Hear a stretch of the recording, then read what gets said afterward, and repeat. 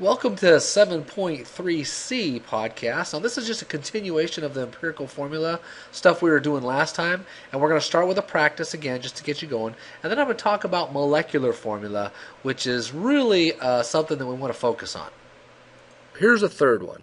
So what I want you to do is pause this video, try this problem by yourself, and then I'll put up my solution. So take a minute and do that right now.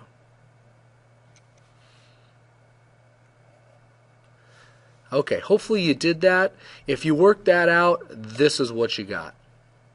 All right, notice the ratio 1.5 right here to 1 to 2.56. Okay, now if you have a 0.5 and a 0.5, the way to get rid of that is to times everything by 2.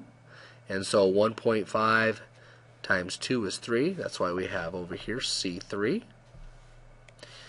2.56 times 2 is 5, so there's our empirical formula.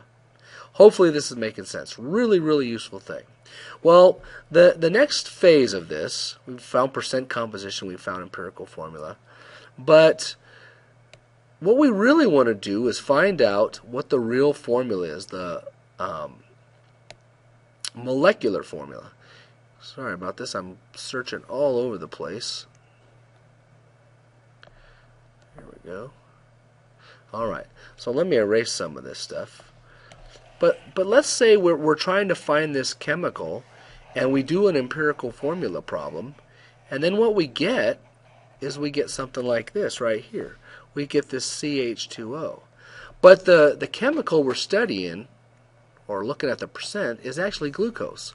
Well, how do we get to the point where we can figure out from that percent composition and find an empirical formula what the real formula is, or the molecular formula?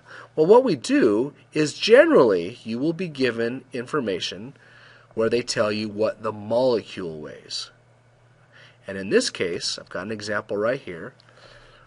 In this case, they're telling you that the molar mass determined by experiment of this molecule was 180.18. But if you look up here, the empirical formula is CH2O. Well, if I find the weight, the molar mass of CH2O, which happens to be this right here, 30.03, I know that the empirical formula is, or I should say this, I know the molecular formula is some multiple of the empirical formula. So it's almost like what we're doing is we're going in reverse from what we did the first time, where we reduce those down. So if I look at 30 and I divide 30.03 into 180.18, all right, if I do that, I know that I find out that goes into it 6 times. So that means the molecular formula must be 6 times the empirical formula. So 6 times CH2O gives us this right here. Okay, it's almost the exact opposite of what, well, it is the exact opposite of what we were doing before, where we were taking this and we were reducing it down to CH2O. So let's look at a couple problems that are typical for this kind of question. Look at this. The empirical formula, now they've already given us the empirical formula, which is kind of nice. We don't have to figure it out. The empirical formula is C3H6N2. The experimental molar mass is 210. What's the molecular formula? Well, I know that the molecular formula is some multiple of this thing right here. So what I'm going to do is I'm going to find the weight of C3H6N2. Turns out to be 70 grams per mole. Alright? Well, 70 grams per mole goes into 210 how many times? You're right, 3. So that means the molecular formula must be 3 times this thing right here. So C9H18N2. Oops, pardon me. 2 times 3 is 6. Okay? So there's the molecular formula. Alright? Try this next one.